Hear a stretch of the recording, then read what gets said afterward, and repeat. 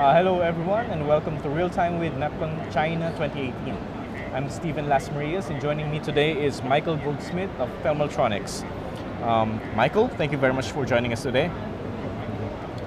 So maybe first, Michael, can you please tell us more about Thermaltronics? Yeah. Well, Thermaltronics is probably relatively new to the market in that we're only this year celebrating our 10th year anniversary. Okay. However, it's manned by some very experienced older people like me. Okay. So it's we have a depth of experience which is most unusual in a young company, and I think this is helping us to penetrate the markets that we're working in throughout the world. So you're based in the US? Our main office is in the US in Long Island, but our factory is in Beijing in a science park, and we have offices in Hong Kong, Australia, and Europe. All right. So please, can you please tell us some of the products from the company? Well, the prime product range is soldering equipment, basically, hand soldering equipment, using a principle called Curie point. Curie point, okay. Curie is a process by which you can control temperature very, very accurately. All right. And in doing so, you get no overshoot of temperature when you're doing hand soldering, and you don't need any calibration. Right. It's basically the most superb way to manage soldering without having to worry about dials and LCD displays, because it works on a very different principle than a thermocouple and a dial where you adjust temperature. All right. Okay, so Michael, when we talk about hand soldering, definitely despite all the advancements in the soldering equipment, somehow it still depends on the skill of the workers, right? Very, very much. And despite all the automation that's going on today, there is still a huge amount of rework taking place.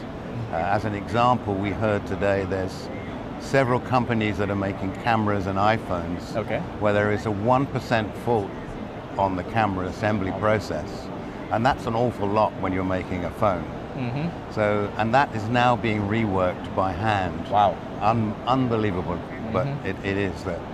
But I don't think that if we as a company were relying on hand soldering, it wouldn't be a growth factor. You can take market share for sure, but you can only take market share for so long. And certainly hand soldering as a process is not as prevalent as it was 15, 20 years ago, for sure.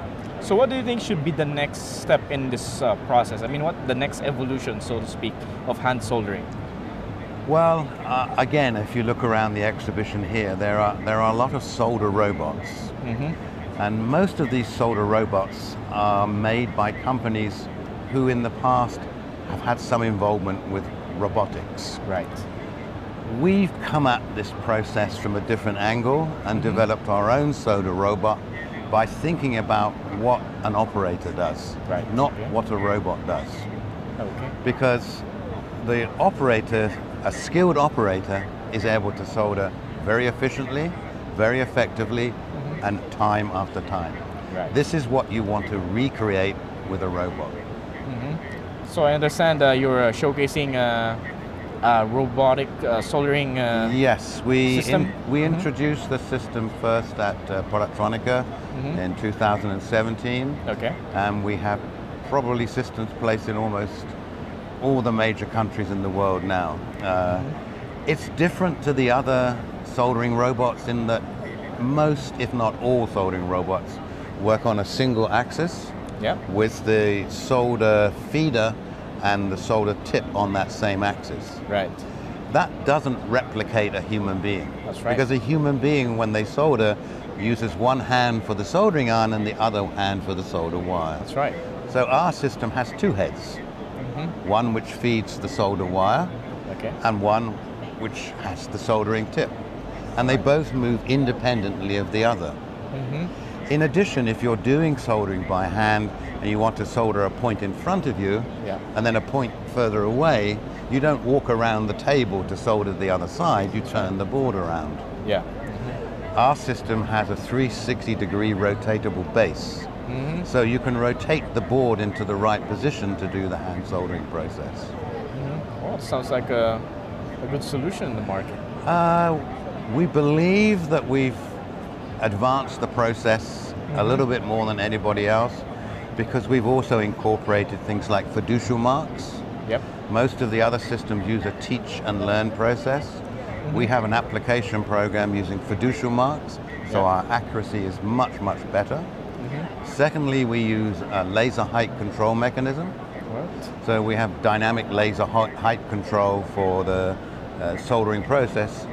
In the event there's any warpage in the board or there's some slight change in the position of a component, because the laser is going ahead of the soldering joint, it's dynamically adjusting for any alterations that might be necessary. Right. We also use vision and mapping.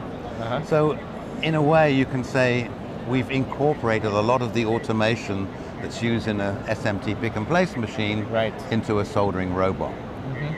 Again, on the basis of trying to replicate what the human being would be doing. And not a robot per se. Yes, exactly, exactly. And I think probably one of the other important things to remember is, again, most of our single head soldering robots feed the solder wire to the tip. Yeah. That is not an IPC approved process. Oh, okay. Usually you go to the solder joint and bring the solder wire to the joint to reflow. Yeah. We can do either. If you want to bring it to the tip and pre-tin it, we can do that. Yep. But because we have two axes, we can bring the tip to the solder joint and then bring the wire to do the reflow process. So we're meeting the IPC standard. And it's an automatic system. Oh yes, it's fully automatic, and the software is very, very sophisticated. And again, because it's a gradually evolving technology, all robotics are still gradually evolving. We give free software upgrade for the lifetime of the machine, because in reality, most of your good ideas come from your customers. They're using the machine all day long, so they experience things which you don't necessarily experience when you're building or testing a machine. Definitely this robot soldering robot will lend itself perfectly in an automation, a fully automated line, right? Correct. Our initial version is a benchtop unit, but we're also working on an inline version, because this is the way industry is going, obviously. Yeah. So we will be able to offer two options, because not all applications are suited to inline. Some are best done offline. That's right. So we are able to offer both, basically. Right. Michael, so we're here in China. For your robotic soldering system, what are the opportunities you're seeing in this market? I would say at the moment we've seen some very interesting specialized applications, particularly here actually in aerospace. Okay. But we have the ability to cross a broad spectrum of opportunities, particularly in regard to a multiple board pattern, where you have wafers you can break off. Yeah. Typically with a standard robot, when you do teach and learn, you have to program each board. With ours, we can copy and paste, so it's much, much more efficient. And in that respect, we've broadened our application because we can go and look at a single board, or can we look at a multiple wafer board or any kind of profile like that. So it's, and we have the ability to come down onto the solder joint and do a little bit of preheat sometimes. So I would say the applications are numerous. Numerous. I think the problem for us is educating the customer to understand the difference between our machine and everything else that's out there. And how do you plan to do that? Well, we're doing it through advertising, promotion, this process today. We have distribution throughout the world, and we've taken the step that any of our distribution outlets we do not appoint until we fully approve an operator that's capable of demonstrating and understanding the machine. Because if you don't understand and you cannot demonstrate, then you will sell something that's not applicable. That's right. And he may not be able to differentiate it from exactly whatever's in the market right now. So it's taken a lot of thinking, and the process itself for us, the mechanical side hasn't been that difficult, but getting the software correct, that's the hardest part, I think. And I think anybody else coming into the market would need another year or two to catch up with our software at the moment, because it's really been a lot of hard work for 2 years. So. All right. Okay, so I have just one question, because definitely in the soldering, in hand soldering, right? So there's a set temperature, and then sometimes, does the operator, well, that's for hand soldering, but what I was trying to say is the intelligence into the robotic soldering. Is it, it's going to be data driven? Yes, it can be data driven and can be data recorded, because one of the requirements of Industry 4.0 is that you have the ability for traceability. Yep.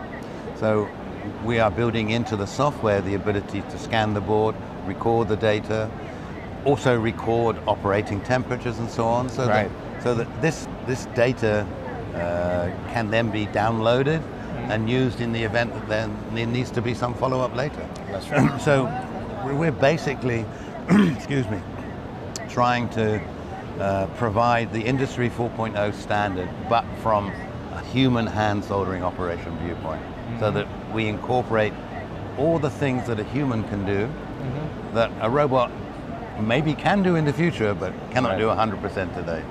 Exactly. All right. Michael, I think we've covered enough. Do you have anything that we haven't talked about that you think we should be talking about? In regard to robotic soldering, or in general? Robotic soldering. And I think in robotic soldering, the problem has been in the past that it's been seen as the opportunity to automate a hand soldering process, but the results for many customers have been less than successful. And the rate of approval of a robotic soldered board has not been that great. Okay. So we aim to change that. So that's the goal that we have today. It's I think we have the equipment, we have the software, and we have now the ability to get this product out and really do a proper robotic soldering job. It just needs an education of the It's an education process industry. For sure. It's an education of the industry, because everybody thinks that you can have an XYZ table, stick a soldering iron on the top, and you've got everything worked out.